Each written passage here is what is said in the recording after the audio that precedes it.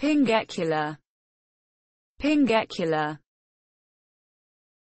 A growth usually yellow-colored that develops on the conjunctiva, closest to the nose.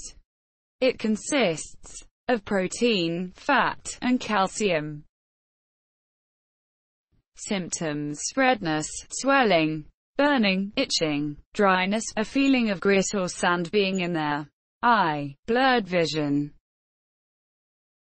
It does not usually require treatment. However, to ease the symptoms, over-the-counter or prescription medications can be options.